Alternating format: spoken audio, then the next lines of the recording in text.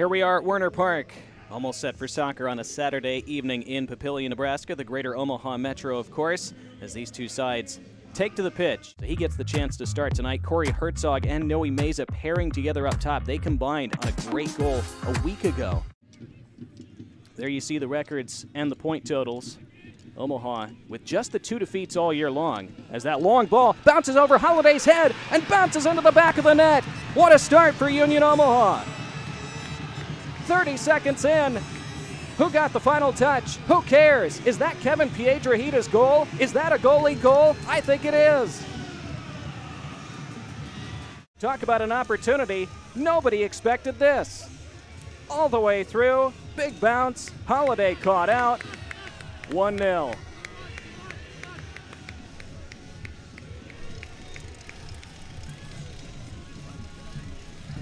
Again, it's a strange pitch.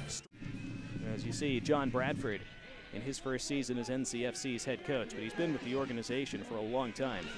Now, opportunity, Corey Hertzog! It's 2. Corey Hertzog, playing for his old college coach, scores for his new club. The second all-time leading scorer in USL Championship history, as his first in League One. He'd stepped on the pitch for Omaha this year. It came from another long ball and just not dealt with, handed right to Hertzog. That is calamitous defending. Brito tracks it down by the corner flag. Brito serves it in, just over Meza's head. Runs through for Hertzog. Corey Hertzog curling it back for Meza and just missed his head. Right-footed strike, then flies over the bar. And it is all Omaha in these early stages.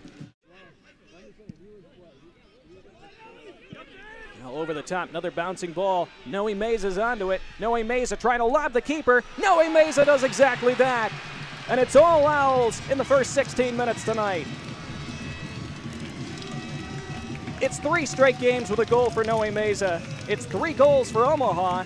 Are they already headed for 3 points tonight? Again, it's a simple long ball. Again, it's the bounce that fools the defenders. This time, Jordan Skelton was stranded, and boy, that is still a classy finish from Noe Meza. Good delivery needed. Good delivery it is, and there's Piedrahita with a save. Still loose. Piedrahita, another touch, didn't get all of it. Left-footed effort, there's Piedrahita again. Tipping it over the bar. Oh, and a red card's coming out. Nelson Flores Blanco is sent off. Let's see if we can see it here. The initial foul, oh, it's for booting the ball into Brito right after the foul, apparently. And then did he do something else during the ensuing scrum? See, that was what Omaha were so upset about, kicking it right into Brito's back. And that's why the Owls came and surrounded. There's a nice ball by Meza. Luis Heel, a little bit behind Hertzog. Has to go back to retrieve it and leaves it for Jiba. Hertzog.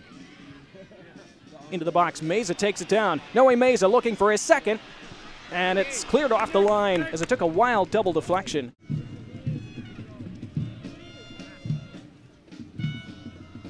Shown a couple of looks already from these corner kicks tonight. Brito takes a conventional one this time. Back post, headed right on, and headed in. It's a second of the night for Noe Meza. It's a 4th for Omaha. He can't stop scoring. They can't stop scoring tonight. That surely puts it away for the Owls. They're headed for 3 more huge points. They do score from a set piece.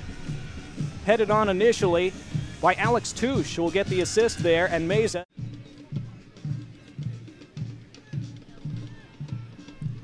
Noe Meza, who is on a hat trick now, if he could score another. You know he wants to. He might have an opportunity here. Clean through is Joe Brito. Joe Brito beaten away by Nicholas Holliday. Has not been his night, has not been any of his teammates' nights, really.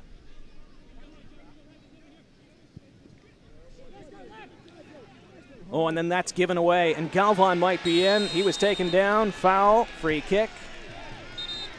That's Fisher, who got himself in trouble, and will go into the book as a result.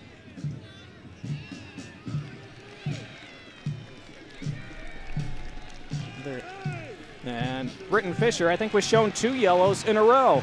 It's where the 2 yellow cards occurred. The first one's pretty obvious. He gives it away and then just hauls Galvan down as Galvan was in on goal. and then he kicks the ball away. That must have been the second. Galvan was in entirely there, but NCFC did have a defender to the left who might have been able to intercept him, so I think that's why he didn't do that. Now, the free kick from the edge of the box, back for Meza, who hits the top of the bar. That close to a hat trick for Noe Meza. As his team has gone through a difficult period. What nice footwork that is. Nicholas Rincon in here on the end line. Rincon stabbing it into the middle, and it's bundled home. What a goal for NCFC with 9 men. You can see why.